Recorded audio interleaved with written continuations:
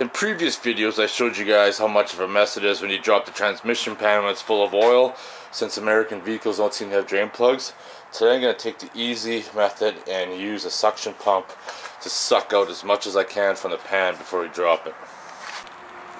I borrowed this pump from my neighbor. It's a cat's ass. You pump it about 20 times and it just sucks it out, as you can see right there. So it's a slow process. We'll let that drain before we get ready to drop the pan. Now the fun begins. Gonna pull bolts out of the pan and drop her down.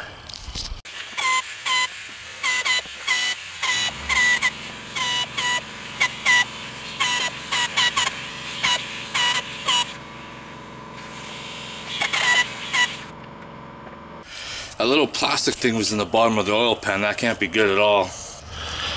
Oh, this old filter should just pull right out just like that. Yeah, don't be too surprised to find a shitload of metal filings on that magnet too. That's just from normal wear and tear. I was quite worried about this little plunger, so I had to Google it, see if anybody else had issues, and it is your transmission plug. So when the transmission's installed, this is the plug for the dipstick. So once the dipstick's installed, it pushes it through. Nothing to worry about. I was a little concerned, like, where the fuck does this go? Where does this go?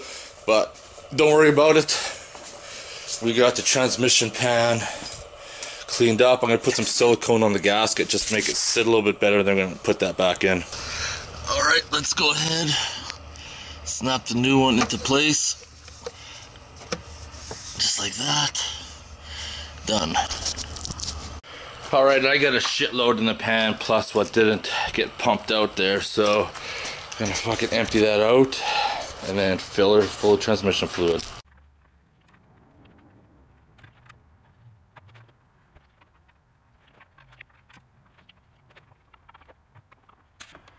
Alright, now comes the slow, painful process of filling the oil back up.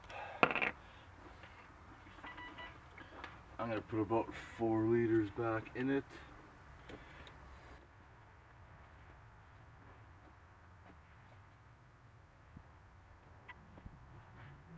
Alright, I'm going to start this thing up, check for leaks, and then we're going to run it through the gears a few times, and then circulate it, and then pump out some more, and then fill it back up.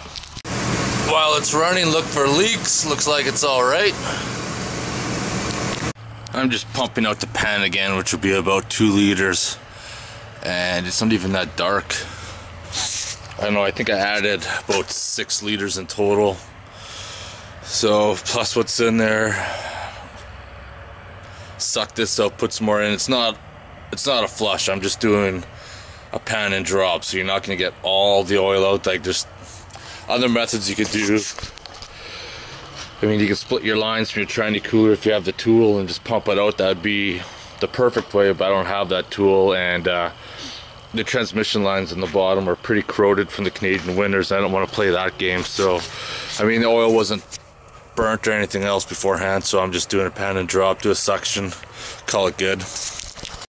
Alright, I got the transmission filled up where I think it's got to be. It's in between the lines and it's not quite hot out, so we're going to take it out for a good rip here, see how well it shifts, and then recheck it when I get the transmission good and hot, and see if I have to pull some out or maybe add a little bit. So let's see if the transmission's going to fuck up or not.